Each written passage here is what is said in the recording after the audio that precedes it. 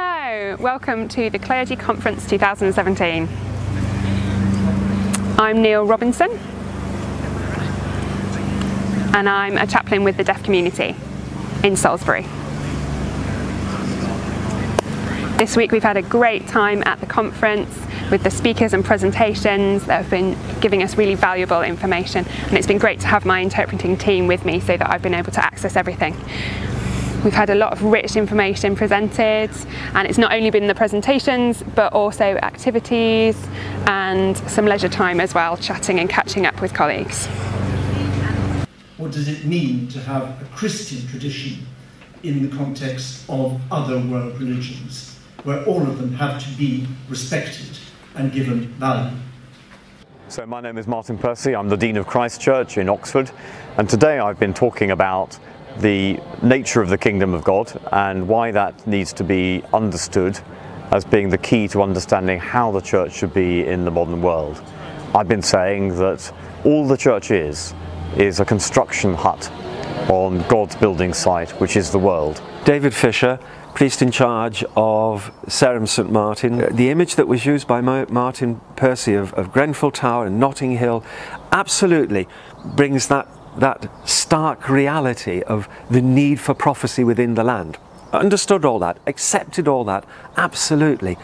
But what I didn't hear in what was said was that as Christians we are called to preach Christ and Him crucified and glorified, risen and glorified, because that is the cost of our religion. My name's Veronica Hope-Haley. I'm a professor, University Vice President and Dean at the University of Bath. I'm here at this conference to talk about renewing trust and renewing hope. Ability, benevolence, integrity and predictability are very, very important drivers of trustworthiness. I think one of the other things that's really come through from the research is this importance of a continuity with history. Hello, my name's Jean Saddington. I'm Team Vicar of the Winterbournes and Compton Valence. It's interesting what Veronica was saying about that, walking the fine line between process, if you like, and people. And it's really about keeping people in mind and trying to have that empathy with how they're feeling. I'm Elaine Storkey. I'm here at the Salisbury Diocesan Clergy Conference.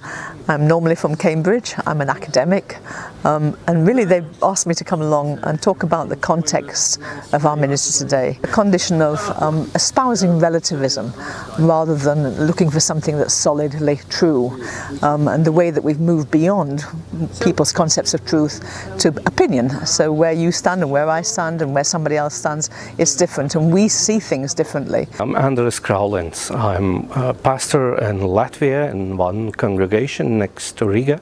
I see a lot of similarities because between the Church of England and Lutheran Church of Latvia.